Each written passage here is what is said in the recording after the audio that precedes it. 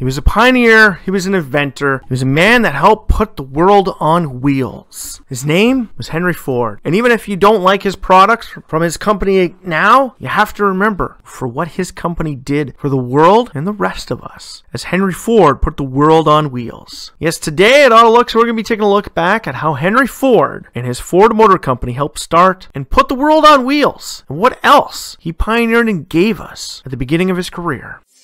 AutoLooks.net Autopod, streaming day or night, coming right at you, right here, right now.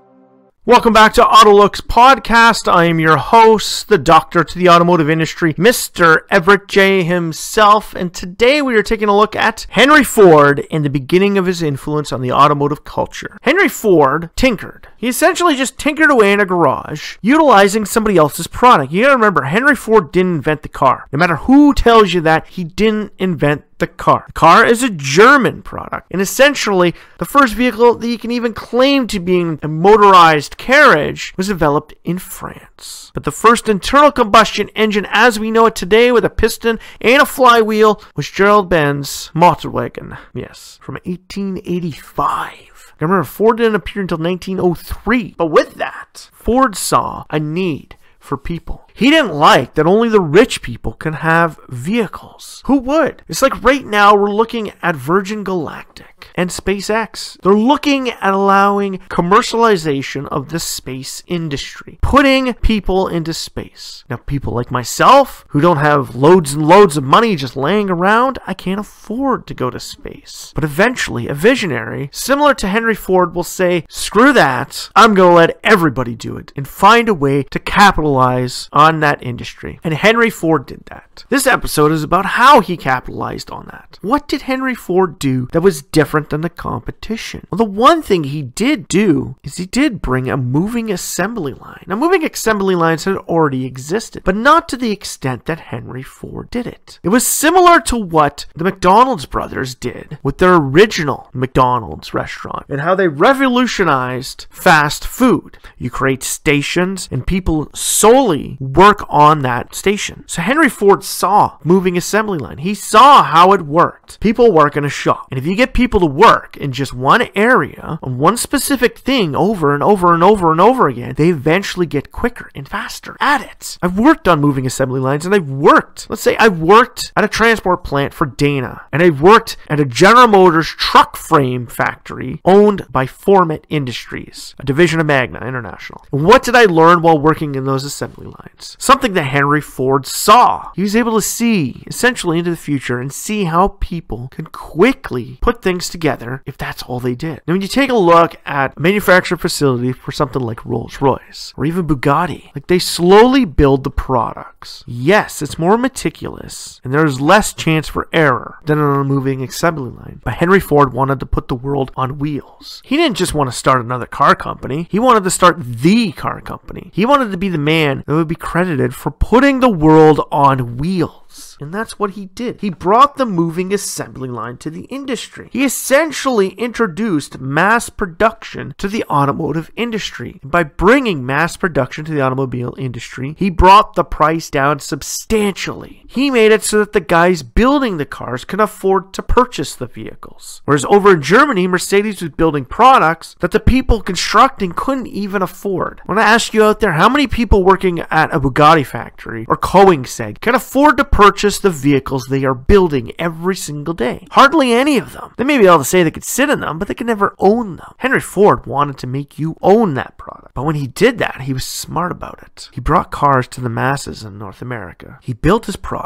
and named it the Model T, because that's how long it took him through the alphabet to finally get it right. He needed an internal combustion engine vehicle that could be easy to start up, easy to operate, and easy to fix. So by the time he got to T, he finally got it right. The Model T. And when he first started mass producing vehicles, they came in one body style and one color. Making a coupe version, a truck version, or making it red, that was all on you. As Henry Ford said, I'll sell you any vehicle, any color of the rainbow that you want, as long as it's black. Black was the cheapest paint he could get to drive down the costs. And pioneering cheap startup. Something that we saw Hyundai do in the 80s. Hyundai, when I was a kid, had the Pony and Excel. Cheap, crappy vehicles that could easily easily be bought by anyone. They came to North America, they set up dealerships with all the financial backing that they had acquired. They shipped over cheaply built vehicles in mass quantities, a low amount of features, a low amount of colors, which drove the price down. In today's dollars, those cars would cost under $10,000.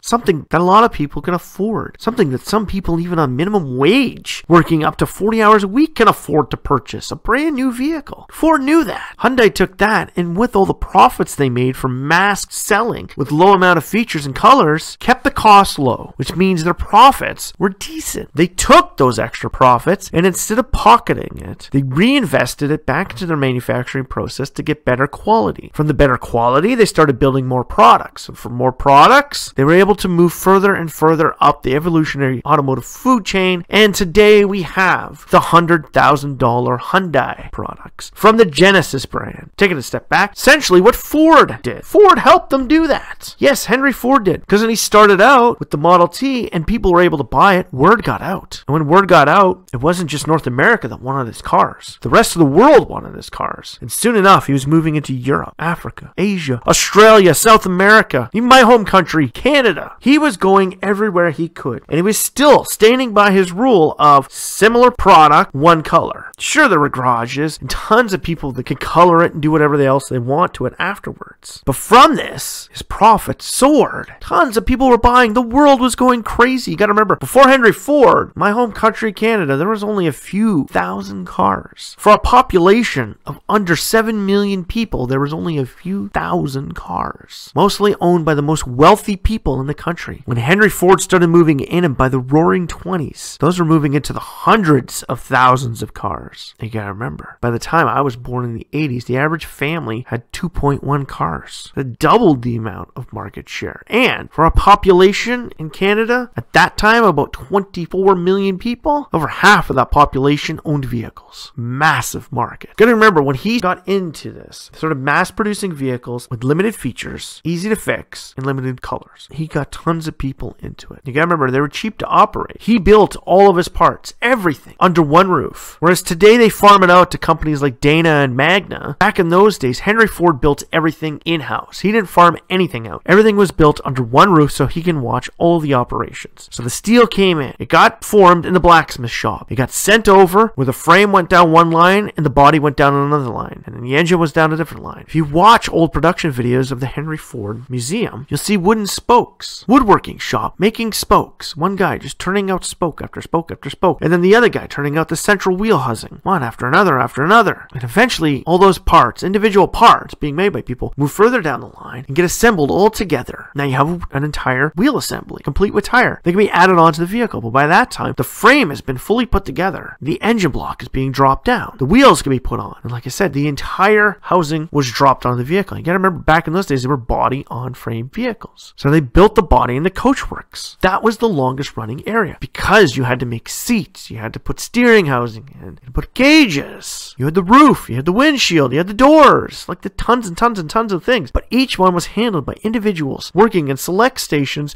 all around this plant to bring everything together. But by the end of the line, these cars were being churned out. And in less than 24 hours, a new Model T was rolling off the assembly line. And his employees that built these vehicles were able to afford them. So he wasn't just churning out tons of vehicles. You also have to remember, the Model T was the first automotive product in the world to ever surpass the 1 million produced mark. From that, his mass production lines were copied by competitors. William C. Durant taking over operations at Chevrolet. Using his banking knowledge, he took over Chevrolet, acquired Buick, went after Cadillac, and by the time he had merged everything together with General Motors Corporation, he managed to acquire Oldsmobile as well. But he was able to expand exponentially because of the help from Mr. Henry Ford himself and his mass-produced production line. Yes, Henry Ford didn't invent the wheel. It was invented a long time ago. He didn't invent the car. It was invented a long time ago. He revolutionized the industry that produced automobiles. Essentially, he wasn't an automotive genius. He was a mass production genius. And from the products he created and the mass production system that he had developed and built, the world started moving. Production lines that before were similar built with mass production started to see how he ran his things and built on to it. Today, robots do a lot of the automotive production. People are still part of it, but nobody's in the welding welding shops anymore. There's not that many people in a paint booth. Most of that done by Ford is all done by robotics. The world has changed since Henry Ford. But like we said, he didn't revolutionize the car. Anybody else was able to build a motorized carriage in their shed. There was tons of companies before him. Gotta remember, Oldsmobile is older than Ford. They no longer exist, but they were older than Ford. They built cars before him, but they didn't mass produce them. Ford put the world on wheels so that today we can all enjoy moving around in automobiles. That may be a downfall to pollution around the globe, but without that revolutionary thinking that Henry Ford had, products such as your iPhone in your hand may not be here today. Because you have to remember, Apple didn't make cell phones. They just revolutionized the industry. They took the cell phone and a BlackBerry and added a touchscreen, and they became the first company to be valued at over $1 trillion.